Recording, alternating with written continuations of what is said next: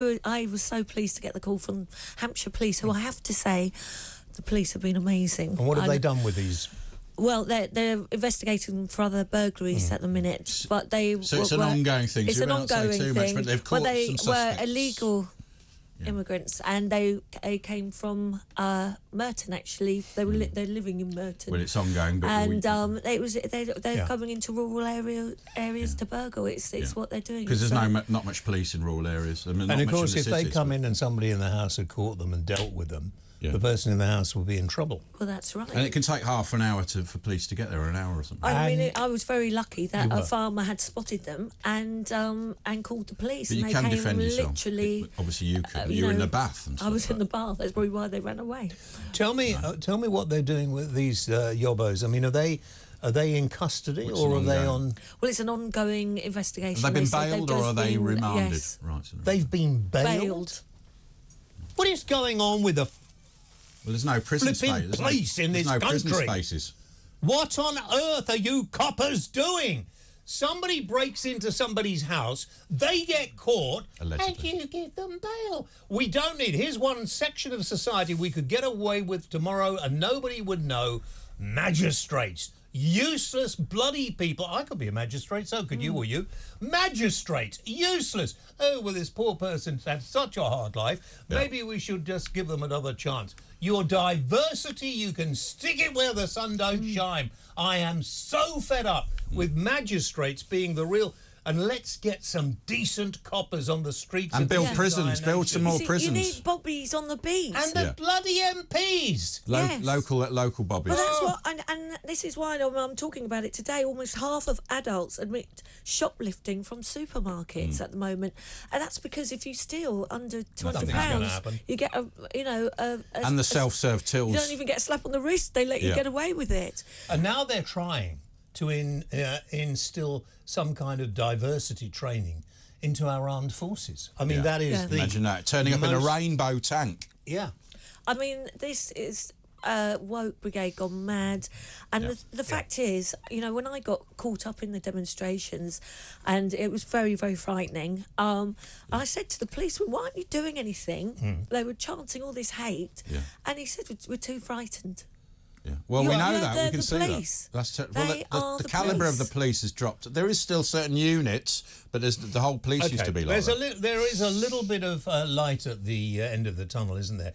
Suella Braverman has said that Islamist extremists are now in charge of Britain. I don't agree with that, but I agree that it is something that is a possibility if we carry on. Well, we saw at Parliament, they did kowtow to them. The thing is, she does say what a lot of people are thinking, actually, when we look at all the and as usual, when they say something, they get round, like Lee Anderson today, whether you agree. Some people will agree with him, and he's had the whip removed. Well, a big percentage of the public do believe what Lee said. He's one of the most honest, direct MPs that we have. What did he say, Lee? Lee actually said that about... the Mayor of London, that him and his mates are taking over London, basically. And it was a clumsy wording, I suppose, for Lee to say. Well, look at the marches, though. But the fact is, we have the marches every weekend. Have we got that little clip that we played in the news? Look at the projector on Big Ben. Of the Member of Parliament, forgotten his name, Lee Anderson. No, the one who was criticising him in the news. Sorry, I just decided to do this. Oh. And this is Lee Anderson, not Lee Anderson. This is... it was in the news, yeah. Yeah, it was a clip in the news, and he was saying, defending the Conservative Party for taking away the whip. Yeah. And why would you take away the whip? And why, Tories, have you done nothing about the illegal and the legal immigration into this country, which we cannot take anymore? The story going around is because it'll improve the GDP the more people we have here. I don't care. There is no housing for people who are on the streets here at the moment. There are ex-military people who can't get anywhere to live, who are sleeping in doorways. I spoke to one not long ago. He was sitting in a doorway, and obviously he'd got post-traumatic stress disorder. He needs help. He shouldn't be out on the street.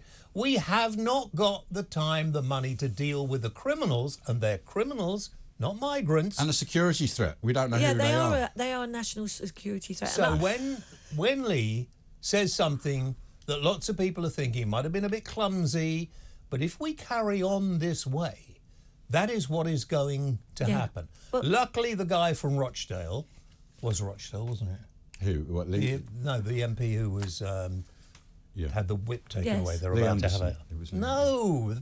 He had the The whip Muslim. taken away. No, you don't. You are. He's talking about Ali. Ali, Ali. Azir Ali. Okay. Ali. But the fact is that MPs are now going to feel like they can't speak from their heart. They're scared. They're going to be intimidated because if they say anything, they're going to be called a racist. We saw that yesterday. Well, not only that, they're scared of threats, which they shouldn't be. You know, they're representing the country. Yeah, but I want to ask you this, okay? They've got to have better security. How is Lee Anderson suspended for his views and Keir Starmer hasn't been brought to task for influencing Lindsay Hoyle, the Speaker? I mean, why is that? So it seems a lot of a bit later standards. on, after 9, we're going to talk to Andy MacDonald, the independent MP for Middlesbrough, and these are a couple of questions I'll ask him. Yeah, but for me, I've had enough of intimidations, enough of threats, enough of these sort of so-called democratic demonstrations. They're not democratic. They're not. And the police are doing nothing. And this wouldn't have happened to Lee Anderson if the police had actually acted when they were doing that from the river to the sea on Big Ben. If the police had arrested some people and stopped that projection, they could have easily done that. Yeah. It was pointed out at the time by another TV presenter from somewhere else, and he pointed it out, and they didn't do anything. He said he could have easily put a card in front of it and just stopped it. The BBC every night on the news show tragic pictures. They're awful pictures of innocent people being hurt in Gaza. Some of them the same ones repeated over and over again. But there are innocent people dying and being hurt, and it is appalling. They don't show anything from the other side. We want peace. Yes, asking for peace. Exactly. Having a demonstration about calling for a ceasefire. Cool. Okay, I tell you what, we'll have a ceasefire. Won't make any difference. Yeah, but the war could stop right now, this minute, if Hamas gave back the hostages and put down their arms.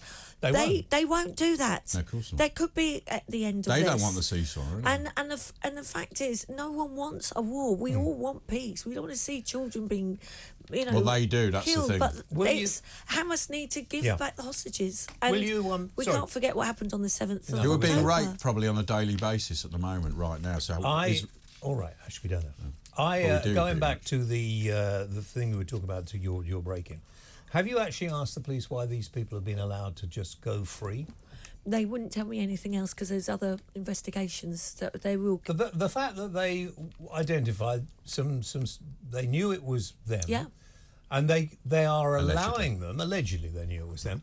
They're allowing these people to actually go free. They could do anything. Nobody will know. They don't come from this country. They're illegal immigrants. No.